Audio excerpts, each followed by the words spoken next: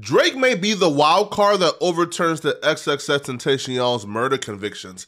And I'll be real, it sounded pretty far-fetched, but the more you dive into this case and you hear out the arguments, it becomes even more convincing. Diedrich Devon Williams, who's behind bars for life for murdering rapper XXXTentacion, is now appealing his case, his conviction, his sentence, on the grounds that he did not receive a fair trial.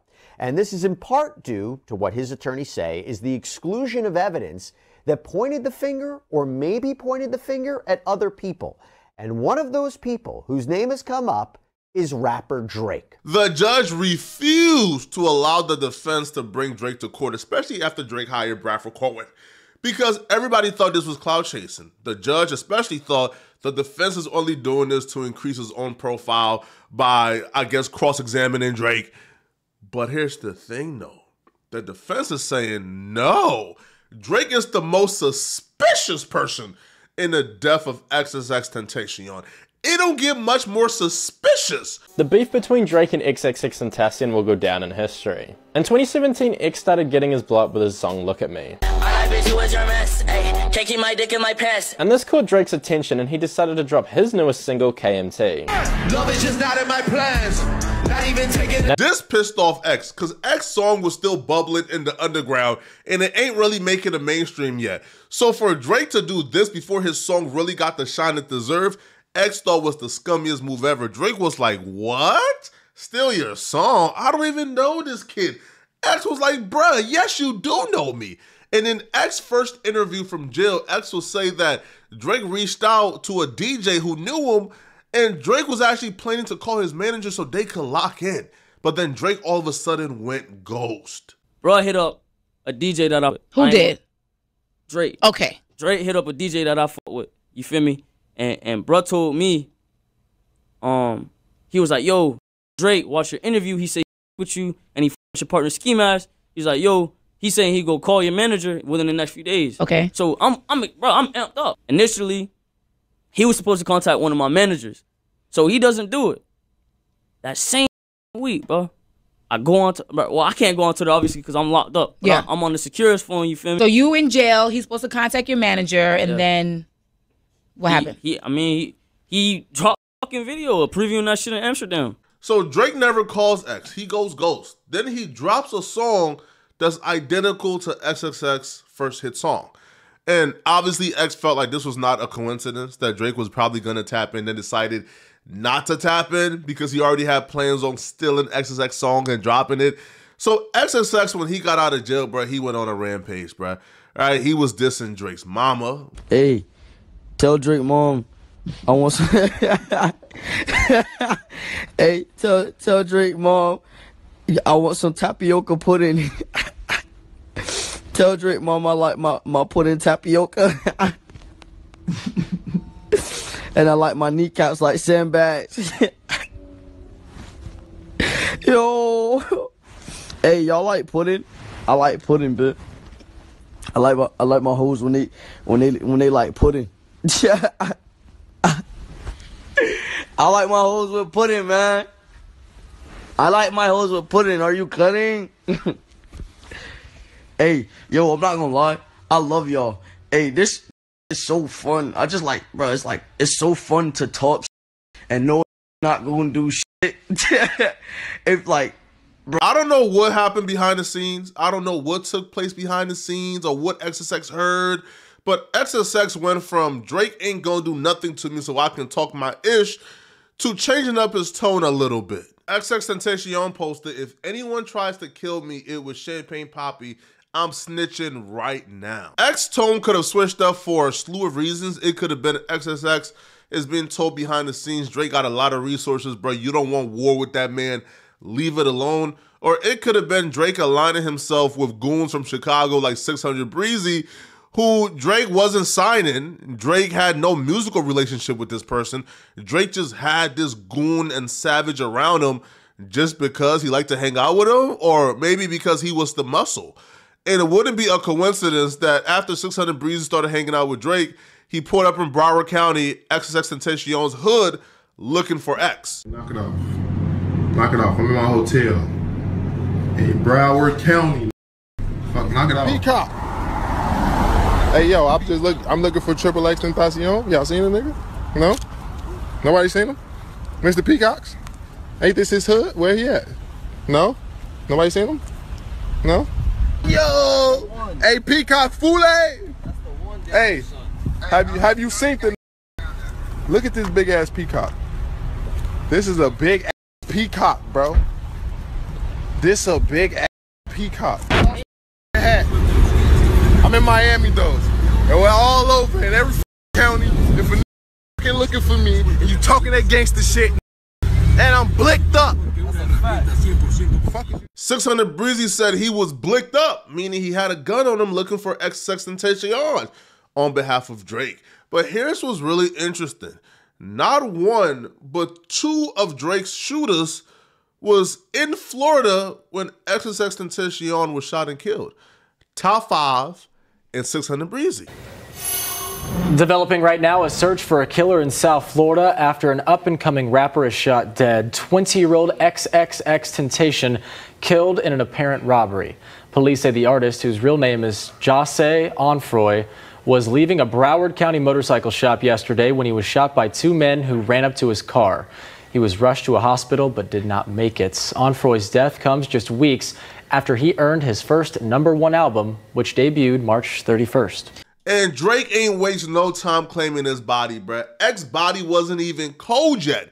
And Drake was in the studio making diss tracks towards X. On the record Daylight, Drake's literally chants on the chorus, shot him in daylight, shot him in daylight, shot him, he shot him, what? Shot him, what? Shot him in daylight, shot him in daylight, shot him in daylight, broad day. All right, now he continues though, and he raps, I wasn't there when they caught the body. TBS think that I bought the body. Internet swear that I bought the body. Take more than that to go pop somebody. Them ninjas talk about everybody, so I'm low-key happy they got somebody. On Daylight, he's speaking on both sides of his mouth. On one hand, he's saying, shot him in broad day, we shot him in daylight, we did it. And then on the other hand, he's saying, listen, the internet think I bought that body, bruh, but it would take more than that to go pop somebody. All right, like it would take more than him just dissing me or dissing my mom for me to really want to go kill this dude, right? But I'm glad they did it though. So, yo, Drake was a menace. Yo, Drake is still a menace, right? But you have to appreciate, though, the consistency. If Drake would have came out screaming, or rest in peace, XXX, bro, he would have been he would have been a clown for that, right? Because y'all had beef. He ain't like you ain't like him. Don't fake it for the funk now. But that wasn't the only song, bro. Drake continues. On a song called On BS, Drake, like, this is probably the most direct or second most direct shot at XXX. Obviously, X means 10 in Roman numerals. So when Drake raps, damn, maybe I should do a 20. Maybe I should break that 20, do a 10. Maybe I should break that 10, do a 5. Then if it gets live, do a 5 again. 5 and 5 again is a 10. Break the 20, 10. All right, now here's where Drake's get really bold, all right? So after essentially name dropping X, he raps, then if it gets live, do a 5 again. If he held his tongue on that live, he'd be alive again. Damn. Speaking on XXXTentacion, comment on Instagram Live and dissing Drake and his mama.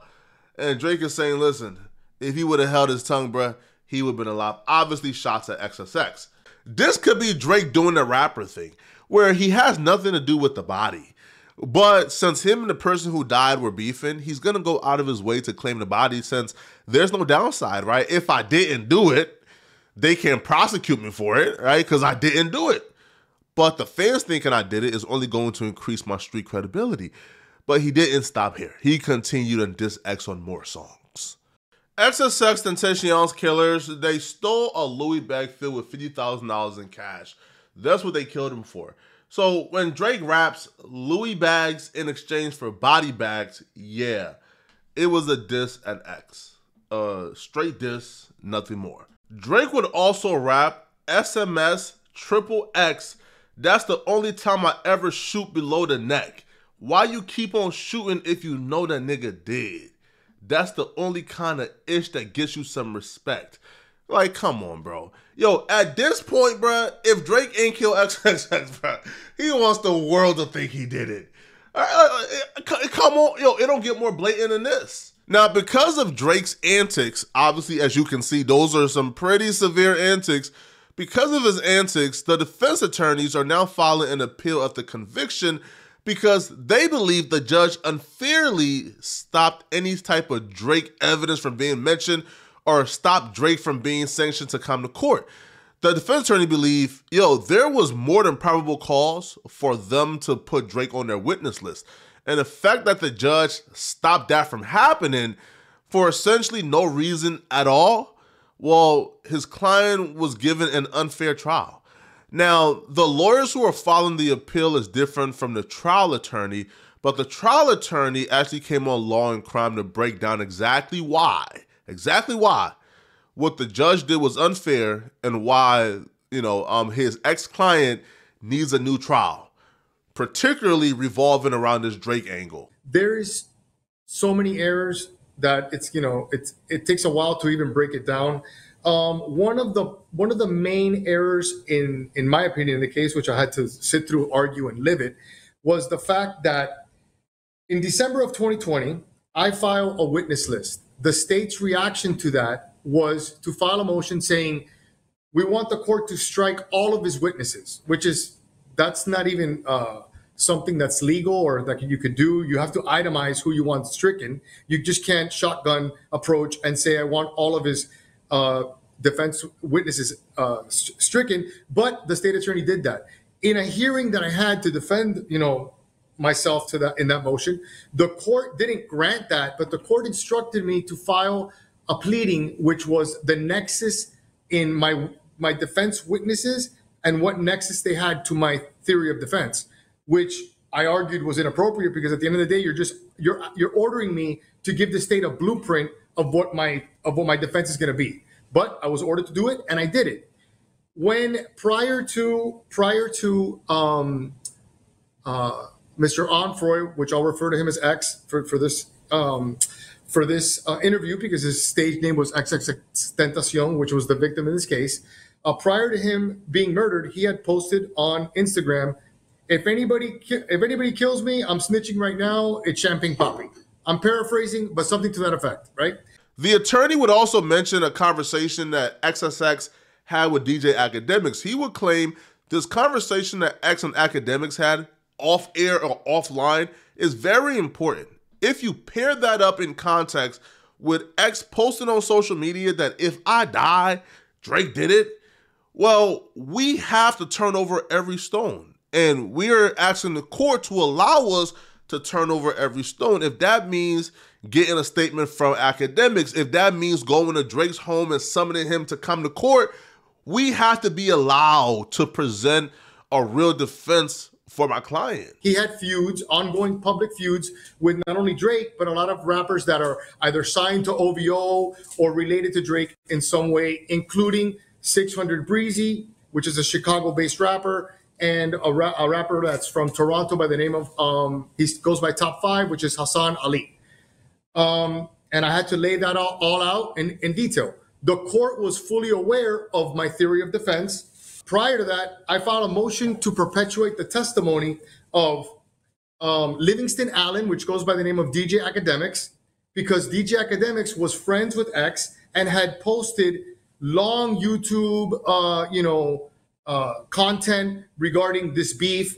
He actually posted YouTube saying that he was on the phone with X discussing the issue and the beef that he had with Drake, and specifically, X had either said or posted something about Drake's mom, and he had posted a picture of a Drake lookalike with semen on his face.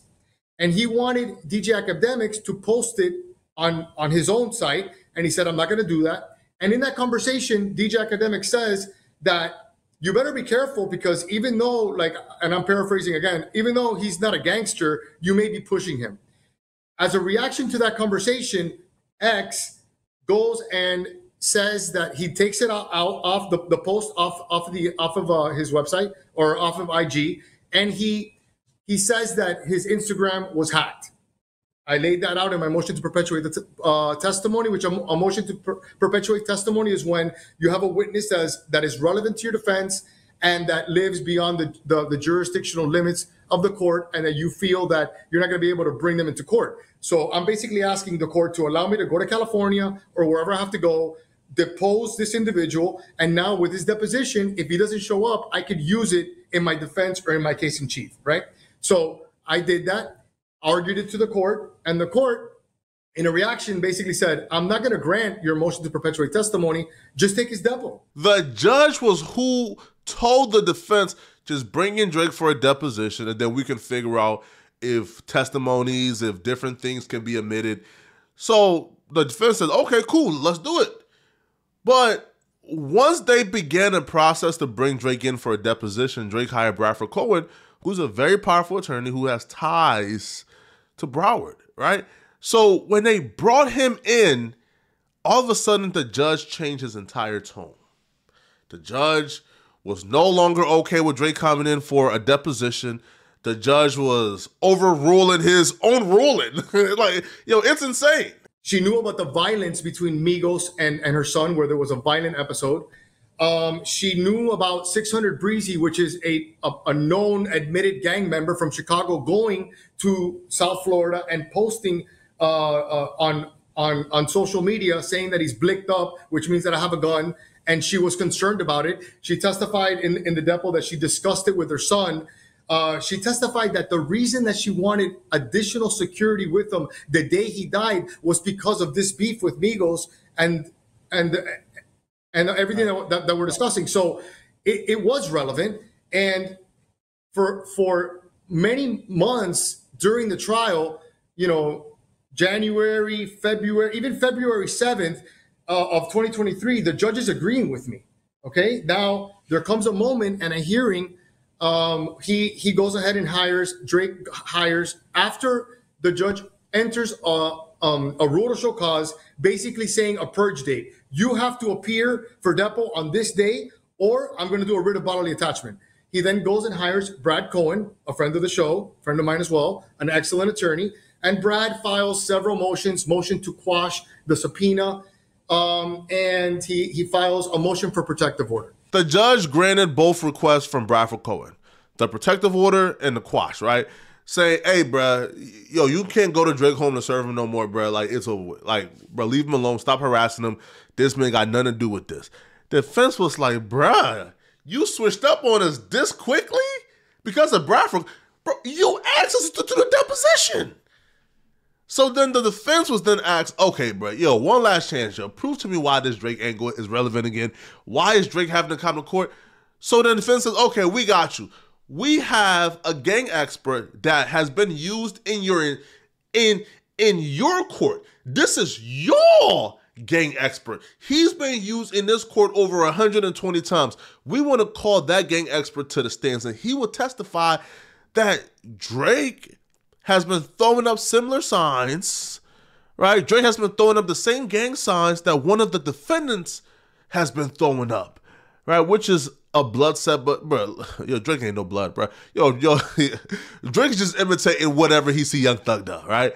So they want to bring in a gang expert to testify that Drake and the defendant was throwing up the same gang signs, right? And also to testify towards the other people surrounding Drake and their gang affiliations and how they're dangerous. But the judge said, no, we're not allowing him to testify. Not happening. And the defense, my understanding, wanted to call Jesse De La Cruz, who they had claimed, discovered visual evidence that Drake could have had ties to the same organization as a co-defendant in this case, Robert Allen. And I believe the brief states, Dr. Cruz's research revealed photos of Mr. Graham throwing the same gang signs as Allen. And Allen is that accomplice who I mentioned before who testified against his co-defendants. But Cruz also revealed that people who knew Drake were allegedly seen in XXXTentacion's neighborhood threatening him before he died. The brief reads, social media posts showed these same known Graham associates were seen in Onfroy's neighborhood threatening him just prior to the murder. And then they say even more revealing is this connection that Cruz made to Drake's song lyrics, because shortly after XXX was killed, The brief writes, Mr. Graham released a song entitled Triple X with suspicious lyrics. SMS Triple X, that's the only time I shot below the neck.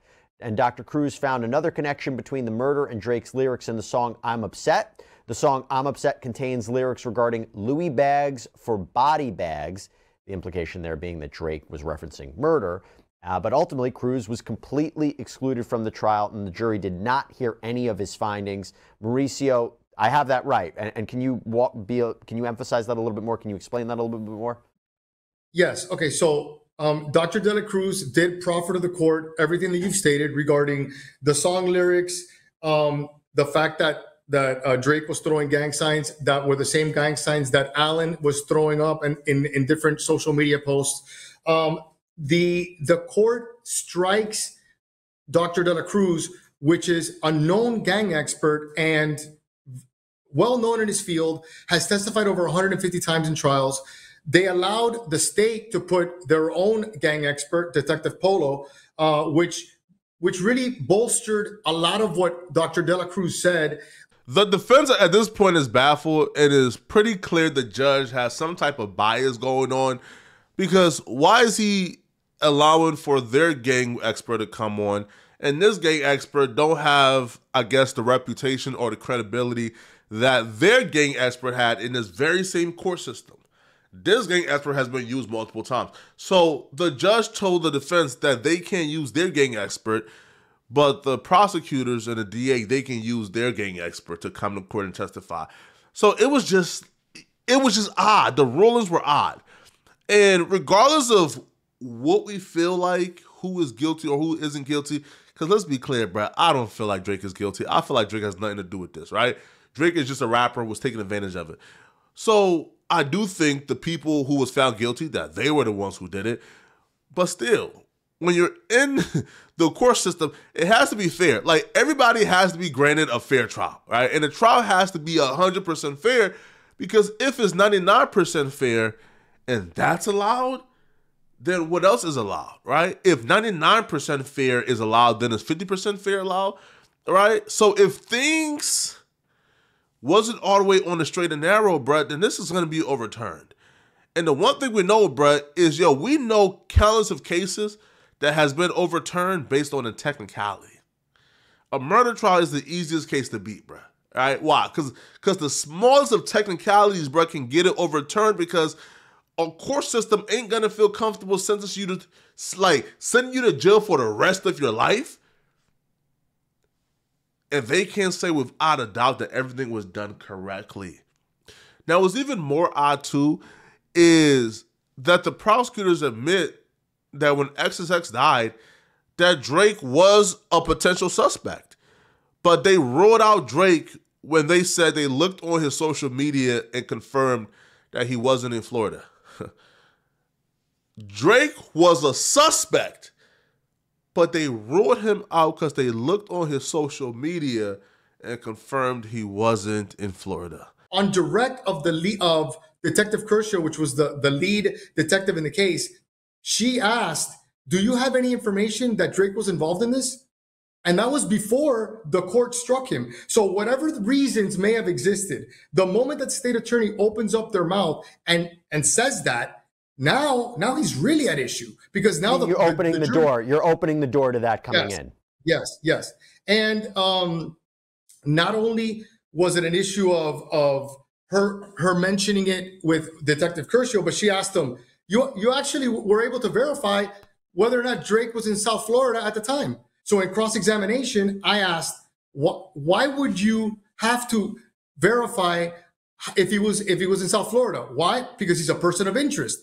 And then I had to further ask, well, what did you do to, and I'm paraphrasing, what did you do to figure out whether he was in South Florida? He says, oh, my partner checked social media.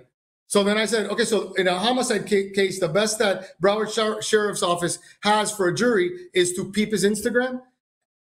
So it was basically breaking down the poor job that BSO did in their investigation and the tunnel vision that they had, and the fact that none of this was in the report. So you felt it important enough to check and verify whether or not he was in South Florida, but you never memorialized it in your report, and I'm not allowed to ask about it. Well, did he also testified, Detective Curcio, that he learned that... Yeah, that's kind of crazy. Like, you don't rule him out by talking to him, getting an alibi, getting an actual concrete proof and evidence that he was here instead of there. You rule him out because you looked at his Instagram. Listen, I'm not saying Drake is involved. I'm just saying this is kind of crazy. And Drake ain't doing himself no favors by essentially going down the path that he went at, where he did everything possible to allude to being involved in this. So who knows, bruh? Y'all let me know in the comment section.